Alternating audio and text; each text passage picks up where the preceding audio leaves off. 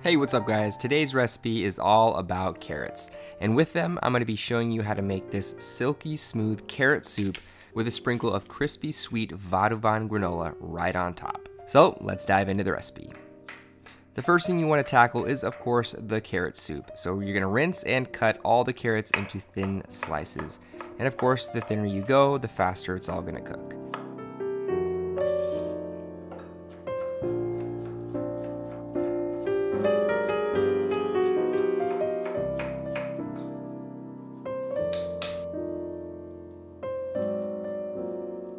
Next, you're gonna get a 2-quart sauce pot or a small stock pot on medium to high heat.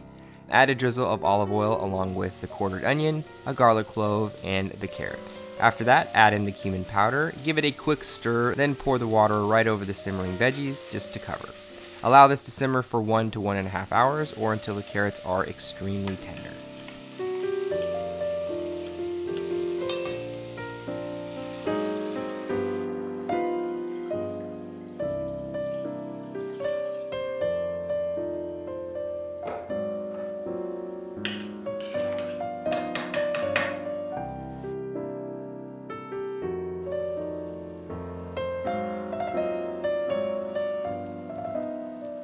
While the carrot soup base is bubbling away, you can whip up the crispy sweet Vadouvan granola.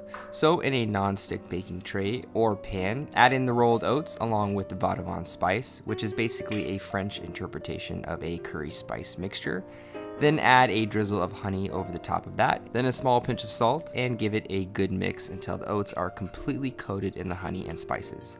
Once that's done, you're going to put this into a 350 degrees Fahrenheit oven for 10 to 15 minutes until they are a solid golden brown or even a dark golden brown.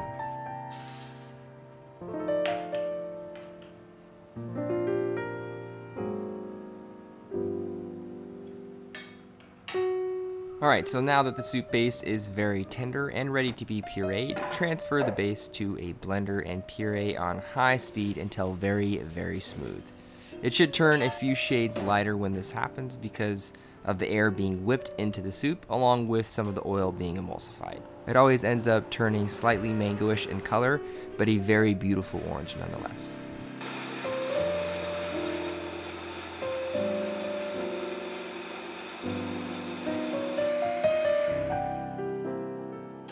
Once it's blended, you could of course strain it if you feel like there's any lumps left over in the puree.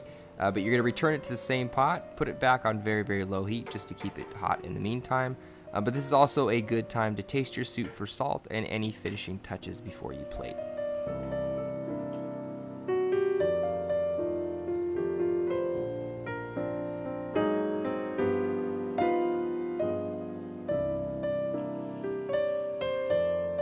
Okay, so now that everything's ready to plate, you're going to grab a small bowl. Preferably one that's quickly preheated in the oven to maintain the soup's warmth.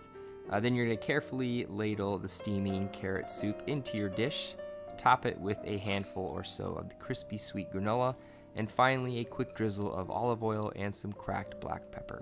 And that's it, smoking hot savory carrot soup with a little love from Morocco, a drizzle of honey, and a crispy granola finish.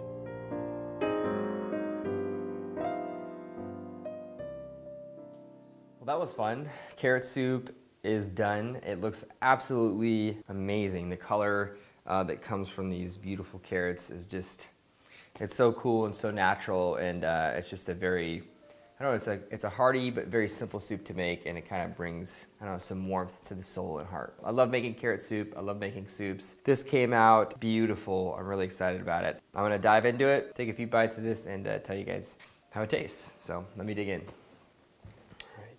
Ooh, it's super hot.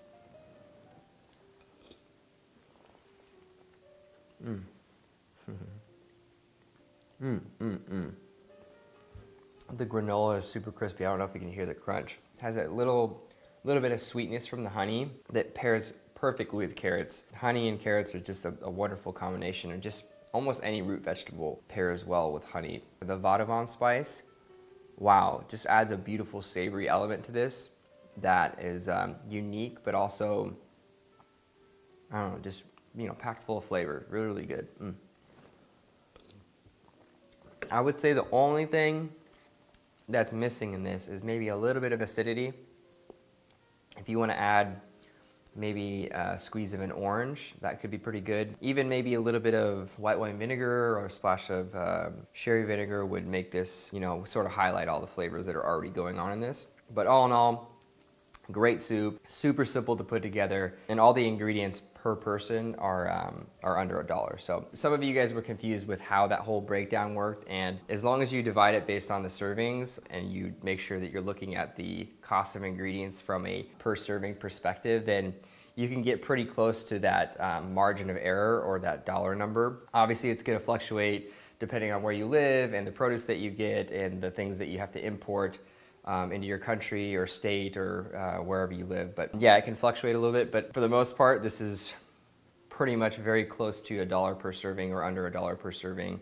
If you guys want to check out the charity that I'm supporting during September, make sure you check the description box. It'll have all the links that you want to check out. And I'm really excited to see sort of what's left over in my weekly food budget. It's going to be kind of a test. It's going to be for a great cause, and I'm excited to start it. Well, hope you guys enjoyed this recipe. If you did, make sure you thumbs up this video, comment down below for future video requests, things you want to see on my channel, subscribe at the end, and I will see you guys next time. Later.